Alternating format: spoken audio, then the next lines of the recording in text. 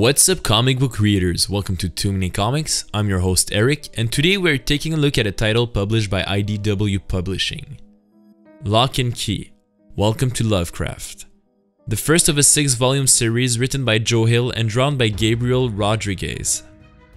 Welcome to Lovecraft follows the life of the Locke family after the murder of the patriarch Randall Locke by one of his former students.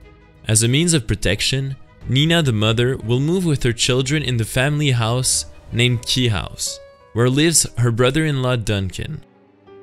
In this house, where a ghost in a well communicates with the living, mysterious keys open doors to sometimes fantastic and sometimes scary realities. The story will focus on the mourning of the 3 children, Tyler, Kinsey, and Bode. If this story may at first glance seem to be oriented around the horror genre mixed with magic, Joe Hill imparts the most integral characteristic of this book around heart. It mainly focuses on human emotions and dealing with unbearable pains of all sorts.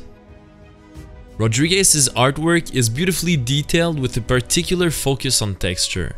The panels captures the gloominess of the setting, and many scenes are very horror-like, as they are nearly impossible to get out of your head. The element that shines the most in this work is undoubtedly the force that links the narration to the images.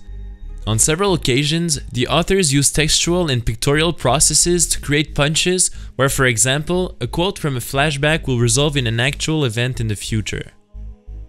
This first installment really achieves in bringing together an intriguing story with significant characters. It is known to be one of the greatest horror genre comic books of the 21st century and is really worth a read.